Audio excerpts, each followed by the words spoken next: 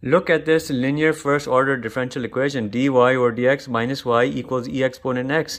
We have to do an integrating factor approach here. What's the coefficient of y? It's a minus 1. You're doing e exponent integral minus 1 dx. And you know here it's e exponent minus x. You're going to multiply that across your differential equation and see what happens. That will start the process. You're getting here e exponent minus x dy over dx minus y e exponent minus x is equal to 1. This times its reciprocal, it's a 1. All of this is coming from the derivative of a product, and what is that? Y e exponent minus x. Do this derivative, you get all of that is equal to 1. You're doing the integral now with respect to dx. This cancels out.